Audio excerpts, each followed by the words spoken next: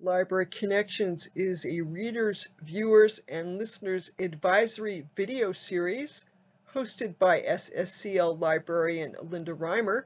That's me. Library Connections videos make their debut on Facebook Fridays at 1 p.m. and afterwards may be found on the Southeast Bend County Library's YouTube page. This is Library Connections number 61. It's the Friday, July 16th, 2021 edition of Library Connections. Kicking things off with the top 5 fiction bestsellers of the week from the New York Times. At number 1, The Paper Palace by Miranda Cowley Heller. After an extramarital dalliance, Ellie must choose between her husband and her childhood love. At number 2, 9 Lives by Danelle Steele.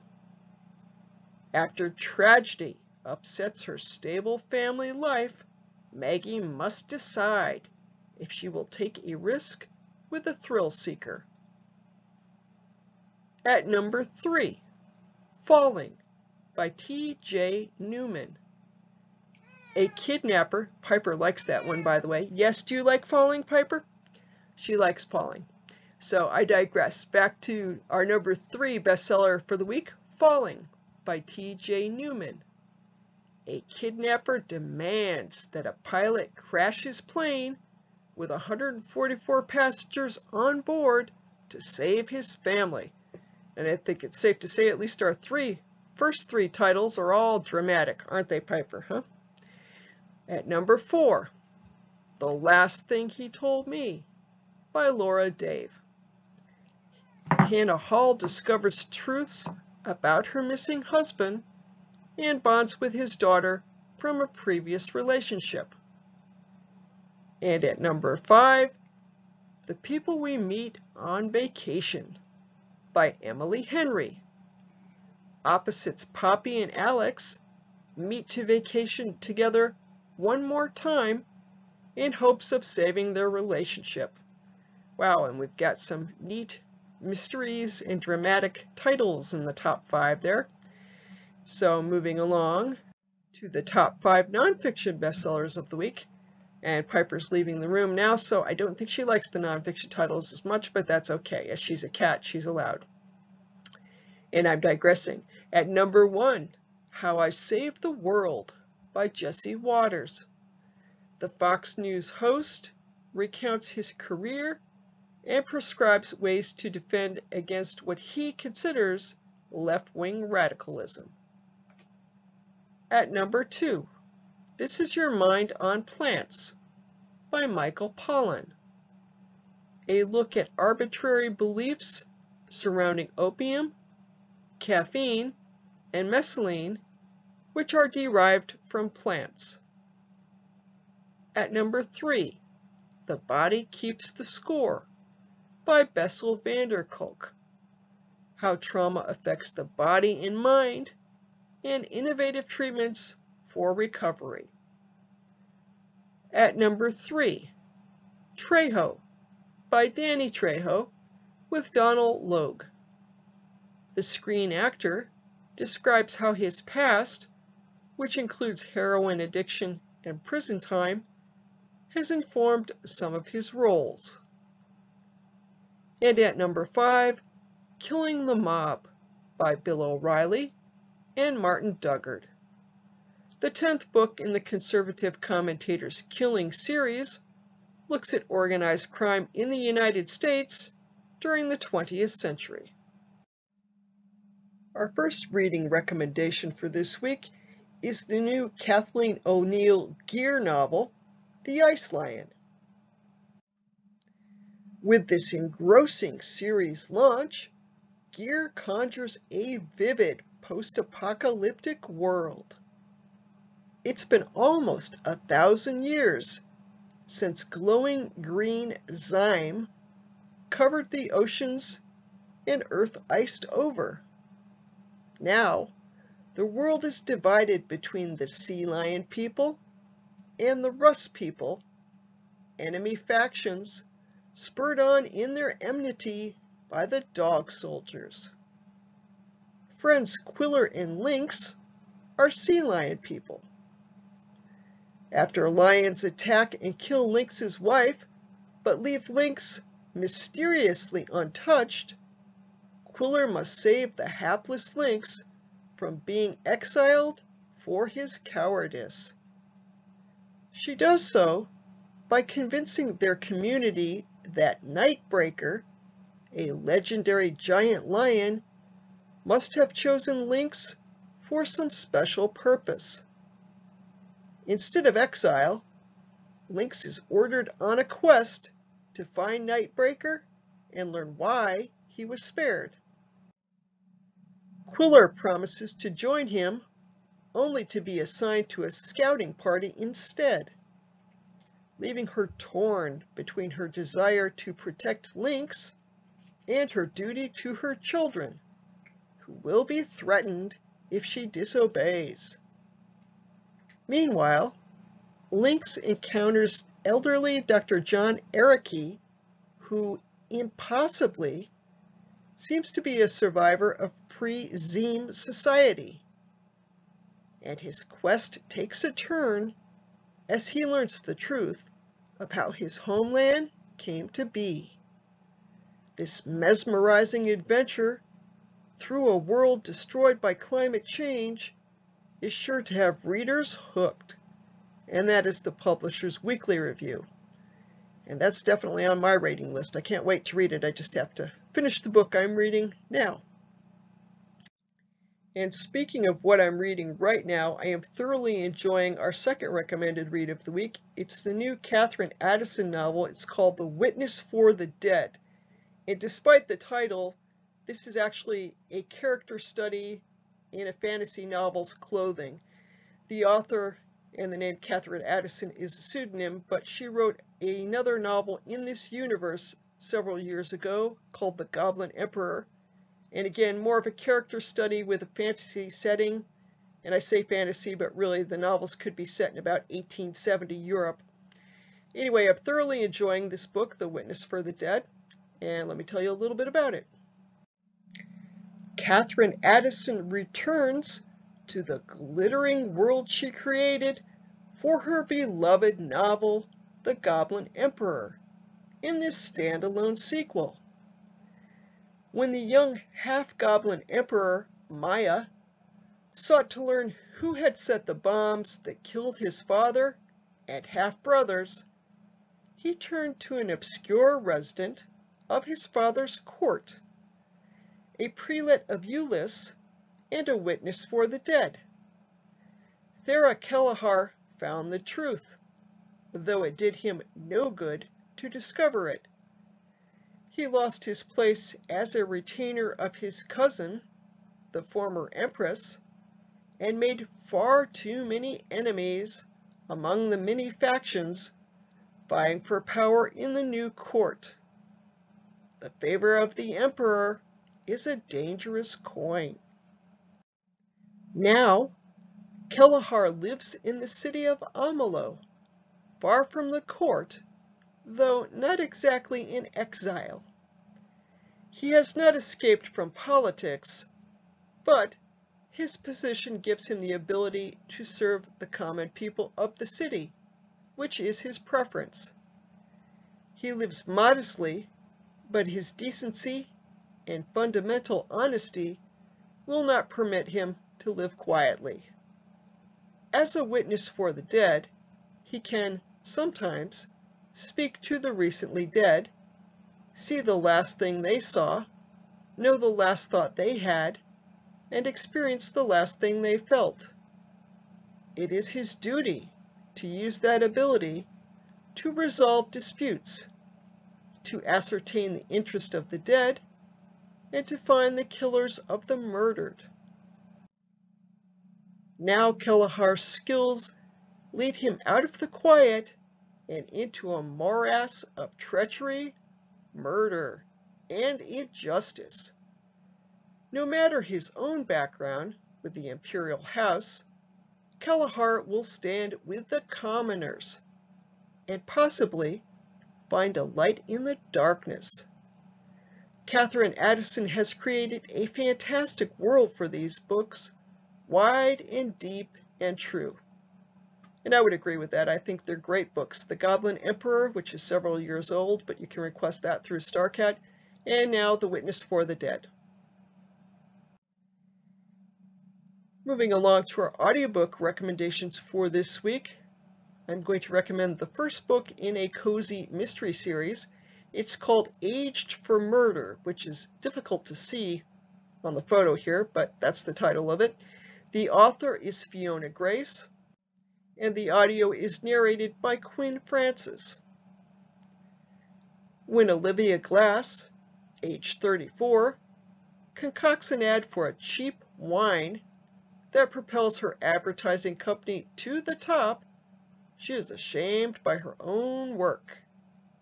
Yet, she's offered the promotion she's always dreamed of. Olivia, at a crossroads, realizes this is not the life she signed up for. Worse, when Olivia discovers her longtime boyfriend, just about to propose, has been cheating on her, and she realizes it's time for a major life change. Olivia has always dreamed of moving to Tuscany, living a simple life, and starting her own vineyard. When her longtime friend messages her about a Tuscan cottage available, Olivia can't help but wonder, is it fate? Hilarious, packed with travel, food, wine, twists and turns, romance, and her newfound animal friend, and centering around a baffling small-town murder that Olivia must solve, Aged for Death is an unput-downable cozy that will keep you laughing late into the night. And that sounds like a perfect summer read and listen. Our second audiobook recommendation for this week is the novel One True Loves by Taylor Jenkins Reid. In her 20s, Emma Blair marries her high school sweetheart Jesse. They build a life for themselves far away from the expectations of their parents and the people of their hometown. They travel the world together, living life to the fullest. On their first wedding anniversary, Jesse is on a helicopter over the Pacific when it goes missing. And just like that, Jesse is gone forever. Emma quits her job and moves home in an effort to put her life back together. Years later, now in her 30s, Emma runs into an old friend Sam and finds herself falling in love again. When Emma and Sam get engaged, it feels like Emma's second chance at happiness. That is until Jesse is found. He's alive, and he's been trying all these years to come home to her. So this is a dramatic romance novel, probably more drama than romance, but I think it's an appropriate one to recommend this summer because the author has had several huge hits recently, including this summer's Malibu Rising and The Seven Husbands of Evelyn Hugo from 2017, and Daisy Jones and the Six, which came out in 2019. And if you like audios, there are a number of her audios available through Hoopla. Our first streaming recommendation for this week is the new concert documentary, Summer of Soul, or When the Revolution Could Not Be Televised. It's directed by Ampere Questlove Thompson and features fantastic music from a number of artists, including B.B. King, Nina Simone, Stevie Wonder, and many others. During the summer of 1969, the same year as the Woodstock and Altamont music festivals, Harlem hosted a 6-week outdoor concert series featuring some of the most popular R&B, jazz, and gospel acts of the day. Those shows were filmed, but the footage sat in a basement for 50 years, until the producers of the documentary Summer of Soul and its director Questlove Thompson bought the rights and assembled a picture that can stand with the great concert movies of the era. The performances by the likes of Nina Simone, Stevie Wonder, Gladys Knight, Sly and the Family Stone, B.B. King, and more are electrifying. But Questlove and his team also made the smart decision to interview some of the surviving participants and audience members who talk about the spirit in the air that summer and are woven seamlessly and artfully into the songs. And that is the New York Times overview. That's going to be a great concert documentary, which seems to have been an overlooked gem for many years. Good thing we get a chance to watch it now. Our second streaming recommendation for this week is the new film Gunpowder Milkshake, available through Netflix, and it has an all-star cast including Karen Gillan, Angela Bassett, and Michelle Yeoh. The film is directed by Navat Papashito. It's hard to beat the cast for this stylish action comedy about a skilled assassin named Sam, who tries to protect a child from her mob associates with the help of a team of skilled and deadly women. Paul Giamatti plays a criminal kingpin, while Angela Bassett, Michelle Yeoh, Carla Gugino, and Lena Headey play the ladies who help Sam on her mission. Gunpowder Milkshake was co-written and directed by Navat Papashito, who has previously impressed genre film fans with his horror movies Rabies and Big Bad Wolves. This new picture has a flashy look and a pulpy premise, like a cross between John Wick and Kill Bill. And that's the New York Times overview. That too sounds like the perfect movie to watch during the summertime. And our Hoopla recommendation for this week is the movie 50 is the New 30 from 2017. It's about a woman who at the age of 50 moves back in with her parent after her husband leaves her for a younger woman. And as you might imagine, at that point, she reflects on her life and decides that 50 is indeed the new 30. This film is, of course, a romance comedy, and just a heads up, it is a French film. So there are English subtitles, but the dialogue is in French. And it's kind of perfect watching for, a hot summer afternoon when you want to sit in front of the AC or the fan and just relax. If you have questions about this weekly videocast, let me know. You can send an email to me at reimerl@stls.org, and I'll get back to you. Again, that's reimerl@stls.org.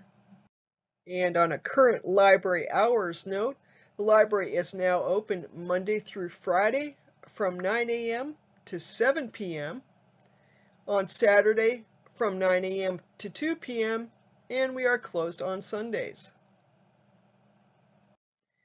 The library's website, which offers a whole host of information about the library, upcoming programs, and services, can be found at ssclibrary.org.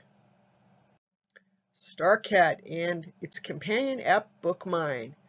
StarCat is the catalog of physical library materials available to all card holders of the public libraries in the Southern Tier Library System, better known as STLS.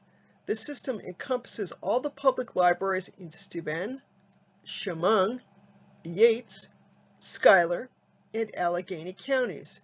You can find StarCat online at starcat.stls.org, or you can download the BookMine app from your app store. And BookMine is spelled B-O-O-K-M-Y, like my, N-E. The digital catalog and its companion apps Libby and Overdrive offer cardholders access to eBooks, downloadable audiobooks, and a handful of streaming videos. The digital catalog is found online at stls.overdrive.com.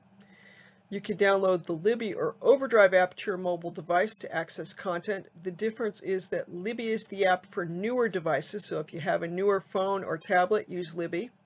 If you have an older device or a Kindle tablet that takes apps, you want the Overdrive app. And like StarCat, the digital catalog offers content to all cardholders within the Southern Tier library system. Hoopla. The Hoopla catalog features ebooks, comic books, full-length albums, downloadable audiobooks, and streaming videos, including both TV shows and movies. All Hoopla items are available for instant checkout for Southeast DeMen County Library cardholders with a maximum of 6 checkouts per month. You can find the Hoopla catalog online at hoopladigital.com or download the Hoopla app to your mobile device or smart TV. Communicating with the library. If you have questions about library materials or services, or anything else library-wise, you are welcome to go the traditional route and simply give us a call. The library's phone number is area code 607-936-3713. Again, that's area code 607-936-3713. You can also connect with the library via social media. The library has pages on Facebook, Twitter, YouTube, and Instagram. Library blogs, we have 5 of them. We have the Book Club for Adults blog, which is found at SSCLbook.club and offers information on, you guessed it, the monthly book club for adults. We have the Corning NY History blog, which offers weekly postings showing photos of our area way back in the day. We have the Creation Stationery blog, which is the companion blog to the library's makerspace. So there's creative postings there. We have Story Musings, a blog hosted by the library's resident author and head of adult services, Michelle Wells. That one's found at storymusing.blogspot.com.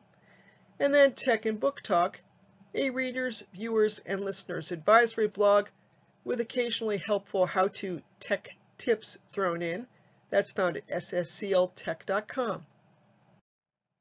And briefly, here are references of the week. And that's the program for this week. I'll be back next week with a new edition of Library Connections. Goodbye and have a great day.